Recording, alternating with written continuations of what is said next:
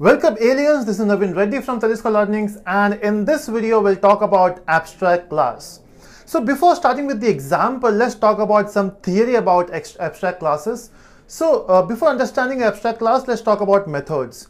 So when you talk about methods, the behavior of your object is defined by the method, right? So let's say you want to add two numbers, you want to check for the login, so you want to execute something, that's your behavior.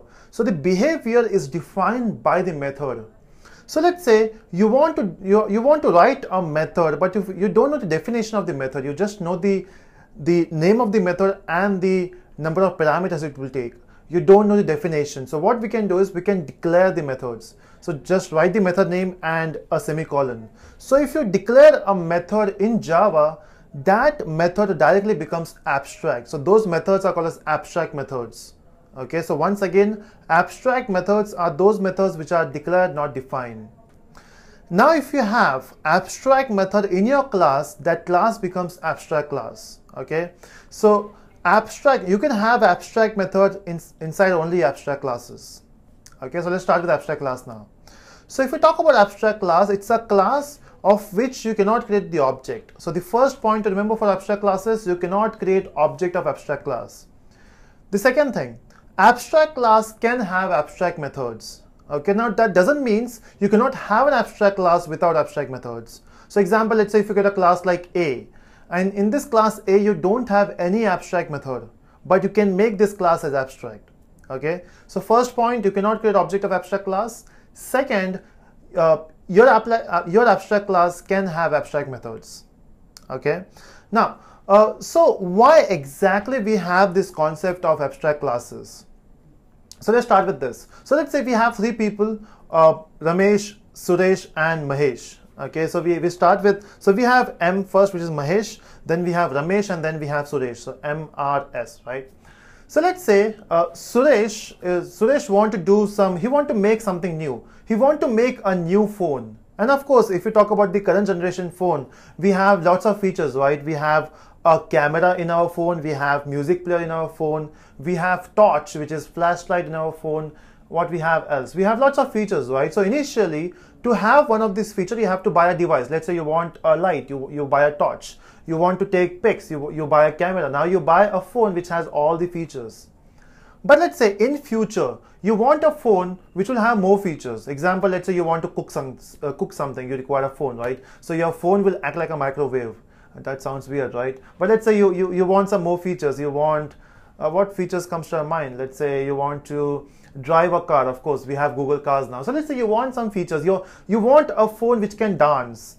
You want a phone which can charge itself. So you want all these features, right? So what you will do, so let's say we have Suresh here. Suresh want to build a new phone. So what he has done, he went to some library. He took some research paper just to see, whenever you want to do something new, you have two choices. Either build something very new, or you have to refer other people's papers. If you search for research papers, you have to read the article and you will understand what new you can do, and then you can do it. Right? So that's a research paper. So let's say Suresh is referring to the Ramesh research paper, in which he says, so Suresh wants three features, including phone, a phone with a calling method. He needs a phone which can move. He needs a phone which will act like a microwave or a oven, or you need a phone which has a dancing feature. But the problem is, Suresh don't know how to do that. So he is referring to Ramesh paper, Ramesh article, and Ramesh says you can create a class something like this. So we have a class here in which, so let's say this class is called as phone class. In this phone class, you have four methods. The first is calling, second is move, third is microwave, and fourth is dance. Okay. So what Ramesh has done is he has created this phone class. Let's name it as Ramesh phone. In this class, he has defined call feature, because Ramesh was knowing how to define call. He has also defined the method which is move. He has also defined a method which is dance, but he failed to define a method which is microwave. So what Suresh will do now? So Suresh will create his own class. Will name this class as Suresh phone, and Suresh will extend Ramesh phone. So all the features of Ramesh will go to Suresh, right? But if you can observe in Ramesh class, we have a method called as microwave, right, which is a semicolon. So you can see there is a semicolon at the end, and that method is abstract method, okay, because we are declaring it. So if you have abstract to the class or to the method, you should have abstract to the class also. So that class becomes abstract class now. So this Suresh class, which implements, also which extends Ramesh class, he has to define all the methods. Now which methods? Every abstract method you have to define here. So this method, which is microwave, you have to define here. So if your class is able to implement that method, this class will be called as concrete class. But what if Suresh failed to define that method? Again, now Suresh class will become abstract class.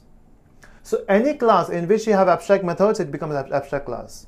But then question arises, from where Ramesh got this idea? And if you do some research, in Ramesh research paper, the reference is mentioned of Mahesh. So what Mahesh done is, Mahesh created a class earlier, before Ramesh, he's created a class in which you have 4 methods, but only one method was defined, which is call. He failed to define move, he failed to define microwave, he failed to define this dance method. So in this you can see we have 3 abstract methods, and that's why this class becomes abstract. Okay, so we have abstract class, and then this is your concrete class. Sounds good? So that's the advantage of using abstract class and abstract methods. But let's say we'll see a real life example of this now. So that's the understanding, right? Now let's clear it up. So everything is blank now. Now let's start with fresh. Now let's say you have this class, okay? You have this method which prints something.